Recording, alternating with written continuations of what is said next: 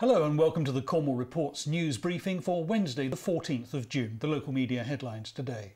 Radio Cornwall's top local story today concerns plans for a huge poultry farm at Nancy-Golan near Helston. The project would house more than 100,000 hens and produce 8 tonnes of waste per day. There are local objections. The Falmouth Packet reports what could be a coming battle to save a small primary school on the Lizard Peninsula. The Academy Trust, which runs St Martin's, says it has only 12 pupils and isn't viable, but local parents are planning to start an action group to keep it open.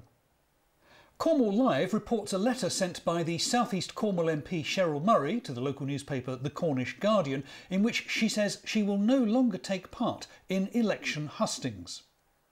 The development follows quite a rumpus at hustings held in Callington a few weeks ago, where many people in the audience took exception to some of Mrs Murray's remarks. Cornwall Reports tells us how it's up and away at Newquay Airport as passenger numbers continue to grow.